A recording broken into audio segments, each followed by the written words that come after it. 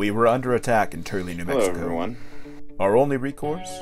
Drink the wines of the San Juan. Last night was a bit of an interesting Monument adventure. Valley was serene, but we found out that nature is natural, and it comes under with some attack. unforeseen surprises. But more on that later. Welcome to this episode of Leon's Great Escape. Infested. We left the valley early in the morning after downing a cup of joe courtesy of the front office at our KOA. Our target destination is a Harvest Host partner winery in Turley, New Mexico, called Wines of the San Juan. Harvest Host is a network of wineries, breweries, farms, and museums that allows us to stay for free on their property.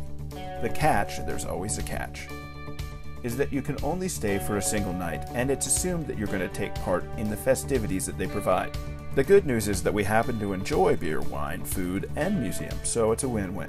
We highly recommend Harvest Host to anyone looking to travel the States for a prolonged period of time. There is an annual fee of $80, but it's well worth it. It will pay for itself. Looking at the map, it turned out that a small detour would take us to a unique location called Four Corners Monument. This monument marks the quadrupoint in the southwestern United States where Colorado, Arizona, New Mexico, and Utah meet. It's the only point in the U.S. shared by 4 states. It's got a catchy name, the Four Corners Region, and for $5 per person, you can take a photo there. If you scour the internet, though, you'll find out that this location is hotly debated, and it may be off the mark by 2 miles. That means that this monument doesn't even sit where the actual 4 points is. But if you suspend your disbelief, as I did, you too could have an enjoyable photo such as this. I will note that Candace was not amused, but we had a good time nonetheless. After the photo, we hit the road, but not before cleaning the watermelon that exploded out of a fridge due to some bumpy roads. Mental note, we need to find a better way of securing the fridge on drive days. Wines of the San Juan is located in northern New Mexico, near the Navajo Dam. We were unaware of this, but it's renowned for its fly fishing and has a gorgeous river running through it. Upon arriving, we were greeted by the proprietors, Marcia and David, and a girl that worked there named Cindy. Cindy would eventually suggest that we try the green chili burger at the Sportsman.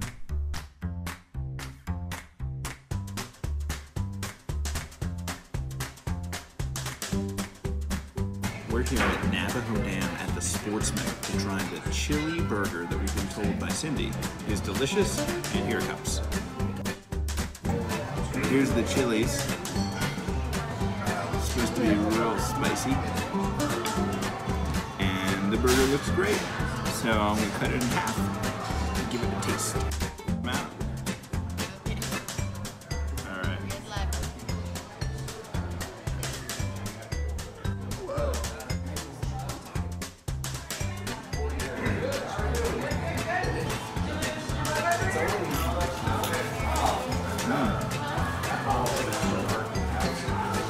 Oh yeah, you get the heat of the chilies.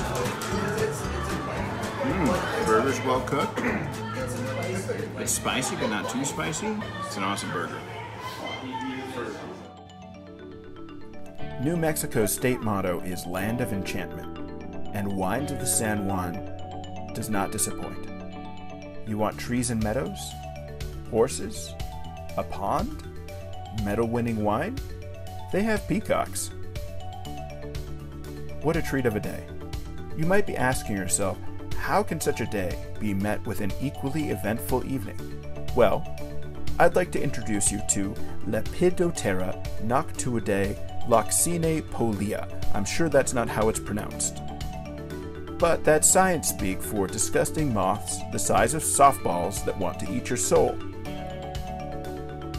We picked up these stragglers in the Monument Valley, at least 100 of them. Apparently they hid under our slide outs, and we invited them to stay when we broke camp. They're hard to catch, and if you do get a hold of one, they leave a smear in your hand like charcoal dust and tiny feathers. They're charcoal dust fairies, and they're not into letting you sleep. I smashed, I bashed, I whiffed, I stumbled, I thudded my way through them like the king of the north. Eventually, I was victorious and I settled into bed.